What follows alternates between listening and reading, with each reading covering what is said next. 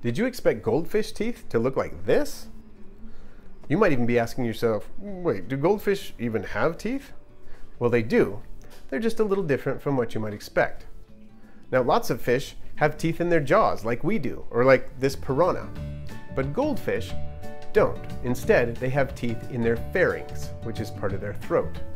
Now, because their teeth are located in their pharynx, they're known as pharyngeal teeth. Years ago, I read about goldfish and pharyngeal teeth, but I never imagined that I would see a goldfish tooth until recently.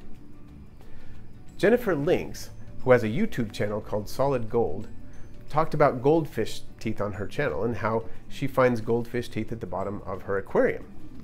And so I just couldn't resist seeing if I could get a closer look at my goldfish's teeth. I looked at the bottom of the aquarium while changing the water. In the past, I had seen these small white things swirling around in the water, and I didn't really give them much thought, but it turns out those were actually goldfish teeth. Goldfish shed their teeth periodically, just much like sharks do.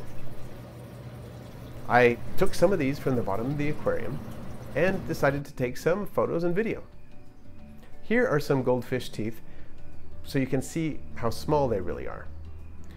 And here are some goldfish teeth under a macro lens.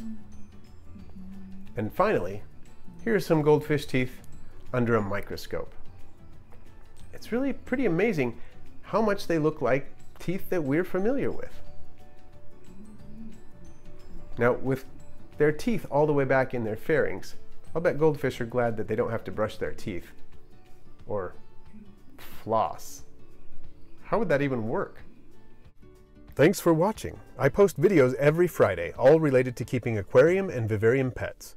You're most welcome to leave a comment and a like, and for those of you who are waiting for an animal voiceover at the end, subscribe.